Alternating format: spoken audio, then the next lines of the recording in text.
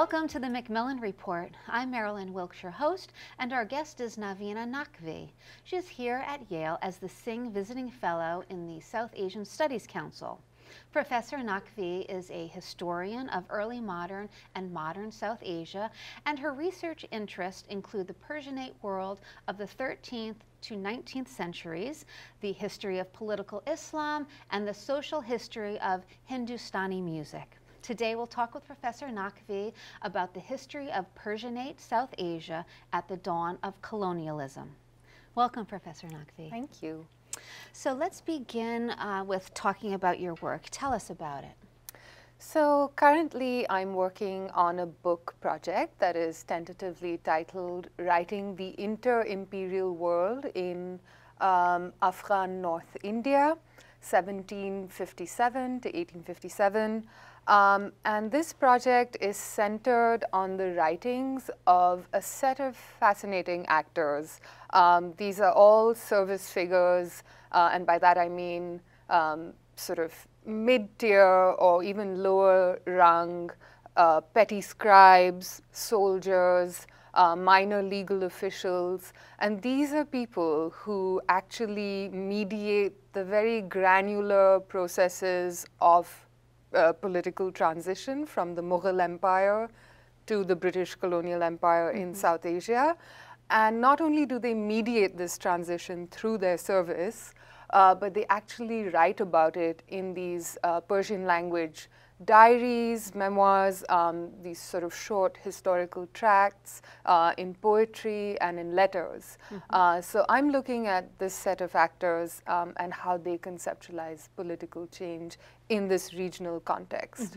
I'm curious to know what led you to study this.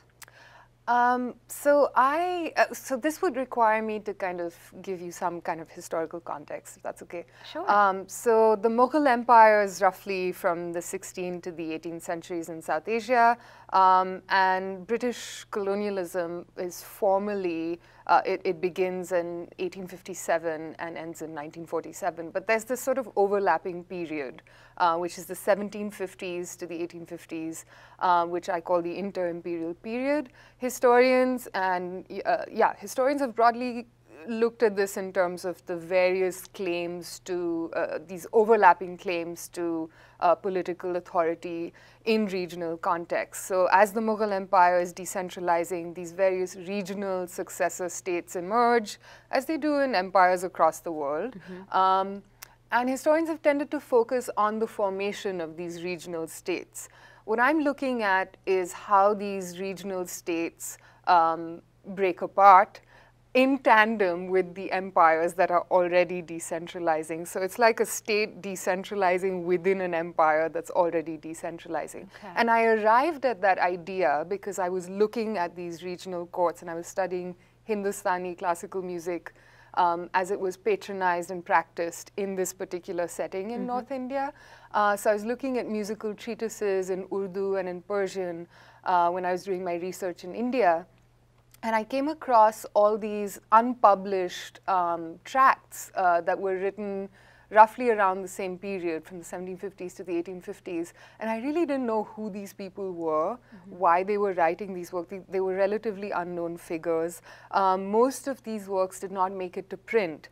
And this requires me to say also that print really takes off in South Asia in the 1830s onwards. So there's a long-standing manuscript tradition that survives well into the 1850s. But these materials were not deemed important enough to kind of make it to that world of print. So who were these figures? And that kind of set the wheels going. I see. Yeah. Okay. So I am curious now, since these weren't published works, tell us about the methodology. How did you access these works? And then also, how did you choose the people that you speak about in the book? Thank you. So I started going to this particular library. This is it's called the Rampur Raza Library. It's in the small town of Rampur, which is in modern-day Uttar Pradesh. But this also used to be the capital of one of these regional successor states that I'm talking about. And this was settled by a group of Afghans, diasporic Afghans, I should say, called the Rohillas. Could you sort of remind me of what you just asked me? Yes, I'm wanting to know how you did the research and how you picked the people that you spotlight in the book. Right. And so I started sort of looking at courtly histories that emerged from this particular context, and I was studying Persian at the time. And so I was reading them, and as I mentioned to you, I'd gone to this library and I visited it again and again and again, and I came across these particular works, and I saw that they did not necessarily, these figures did not figure into the formal courtly histories of Rampur and the Rohilla Afghans. And so I started asking myself, what are the questions that these people were trying to address? Why were they writing these works that were not sort of formally recognized as important? And I started realizing that they were important because of precisely what I said earlier, that these are the people who eventually start sort of entering the early colonial administration and really reflecting on what it means for the former ancien regime to disappear, and what it means to kind of contend with these forms of early colonial power, whether it be the legal administration, whether it be the colonial sort of absorption of military services. And as these people are entering the ranks and they're making these decisions about what they should do, what are their sort of options for employment and for service, what happens to their land assignments, they sort of write in a very sort of personalized they sort of couch their ideas in these sort of regional concerns of their neighborhood, of this sort of smaller town. But they're also reflecting on sort of wider political processes and seeing them in tandem with each other. So it's not just like this provincial backwater where things are sort of hermetically sealed. There are these people who are seeing their regional context within a wider context and writing about it. And it's very different from what you see in the courtly histories. Okay. And how things are changing in the world at that time. Can you give some specifics about what people are talking about? Sure. So a lot of the soldiers, for example, who I look at are serving as... and are these South Asian soldiers? Yes. Okay. Yes. So some of them are naturalized Afghans who've been there for maybe 3 or 4 generations. Others are not. They belong to different kind of ethnic backgrounds. But they do...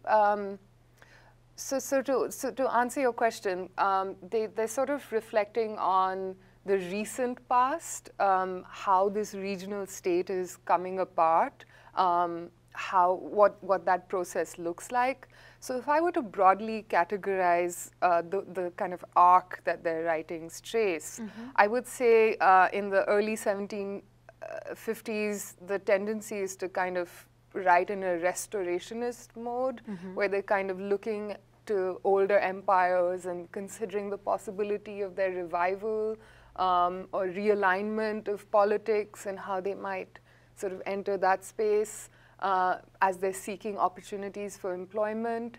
And then by the late 1780s, this sort of turns into an antiquarian mode where there's a sort of reckoning with the fact that the East India Company has disassembled this regional state, and you see that in the physical landscape. So a lot of these sort of scribes go about documenting what that physical landscape looks like, these forts that have been decimated, or really contending with the physical landscape and writing in the form of writing in an antiquarian mode. And towards the end of the period that I look at, by the 1820s and 30s, there's really sort of these people are trying to kind of see how they can fit into the legal administrative regime that the East India Company has set up.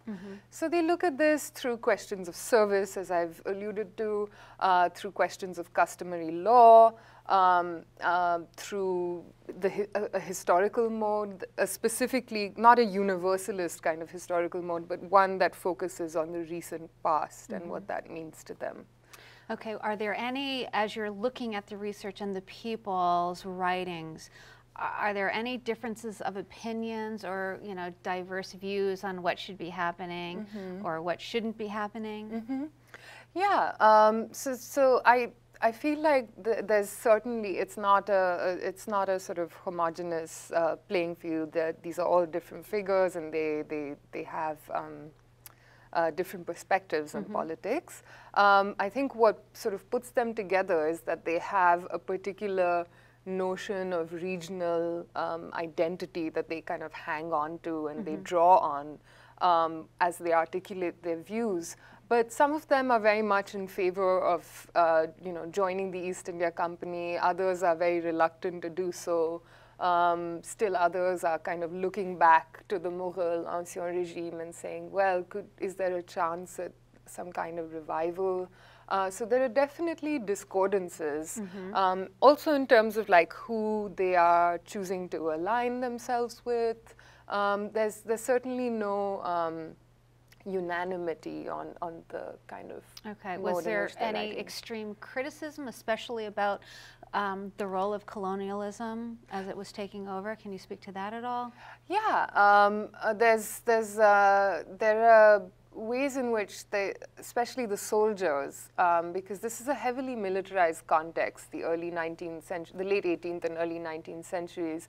Almost everybody who isn't in a major cosmopolitan urban center, whether you're like a farmer, a cultivator, or an artisan, you are possibly or most likely also a part-time soldier. So it's a heavily militarized context. There are all these sort of independent armed camps that are kind of offering their services as mercenaries, really, to the highest bidder. Okay. And so there's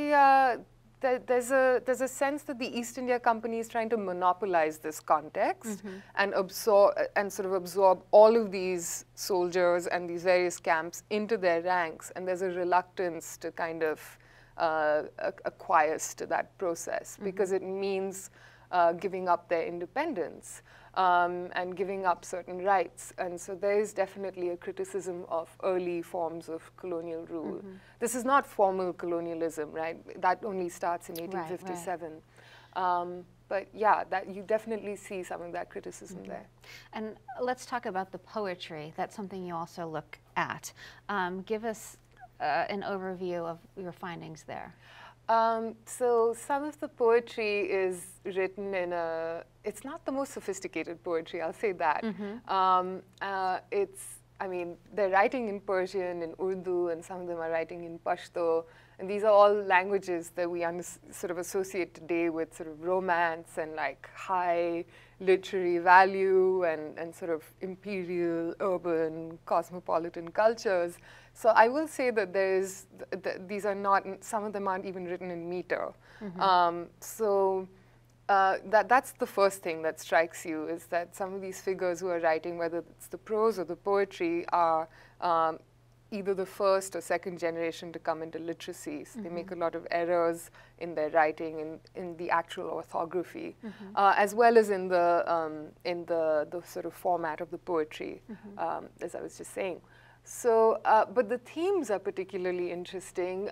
One that stands out is sort of the sense of wandering, looking for employment from one place to the other. This is again the soldiers that I'm talking about. And sort of saying, well, I've been serving in these different armies, but I want to go back to my watan, the region that I'm from, and I want to get married and settle down over there. That's one soldier who's sort of reflecting, that's what love means to him, and he's writing about that. There are others who are writing poetry about the importance of paper and how the bureaucratic system that the East India Company has begun to sort of instate, which is heavily invested in sort of double entry bookkeeping and those forms. And he writes a poem about this particular figure I'm talking about, writes a poem about the importance of paper and how you can't rule or get anything done without having things ratified by paper. So there are these very interesting kind of observations, real life observations that that figure into this kind of form of writing poetry. Right. Did you look at other forms of poetry that were commonplace during that time? I mean, I'm curious to know if poetry was a way for people to express themselves generally, or if it was just really this group of individuals that you're looking at. Oh, that's a great question. So there's been quite a bit of work on some of the major sort of belles lettrists of this period, people who are sort of very well-known political theorists, poets. There's been quite a bit of work on a particular form of poetry that takes off during this period. So these people are certainly not the only people to have this kind of self-reflexivity as well as this perception of their place in this larger world that's changing. But it's really the fact that it's them and their context that I think makes it more interesting. But there certainly has been quite a bit of work on sort of more sophisticated literateurs and belles lettres from this period, for sure. All right, so in terms of the political and social perspectives, how did that change over the transition to colonialism? Can you speak a little bit to that? So as I was saying earlier, there's this sort of restorationist mode that you find in their writings that sort of turns into an antiquarian mode of reckoning with the recent past, and then that kind of turns into a reluctant acquiescence with early forms of colonialism. I would broadly say that that is the arc that it takes. Okay. And then what would you like your readers to take away? Are you still working on the book? Is it still a work in progress? Yeah. So ultimately, when you finish, what would you like the reader to come away with your book knowing? Well, this is actually something that I may have wanted to say earlier during the course of this interview, but the South Asia occupies a place within this larger realm, which historians as well as scholars of literature have called the Persianate world, spanning, the region from Sarajevo to Western China, where Persian from the 13th, roughly from the 13th to the early 19th century was the lingua franca. It was the language of administration. It was also the language of sort of a high register of literary output across this huge region comprising different sorts of people. And so there's been a lot of work on this Persianate culture, as it's called.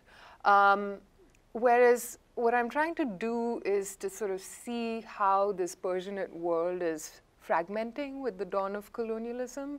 And I'm certainly not the first person to do it, but what I am trying to do that I think is original is looking at how these regional contexts fit into the Persianate world, and how this language and this form that's associated with sort of sophisticated writing kind of filters down, I suppose, to sort of mid-ranking writers, and how it becomes a way of reckoning with their realities rather than with what's going on in the court and the state of the empire, which I think scholars of Persianate literature have tended to focus on. So I'm really looking at the place of the region within the fragmenting Persianate world.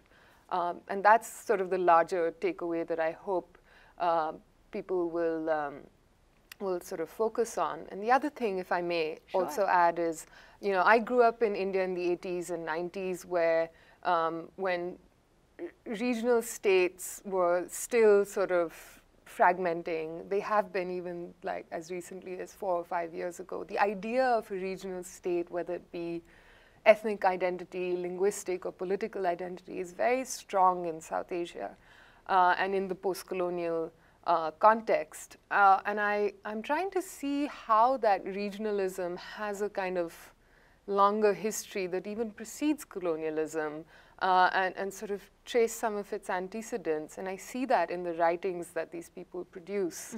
And so it sort of is tied to some of my observations of how South Asia looks like, what it looks like today as well.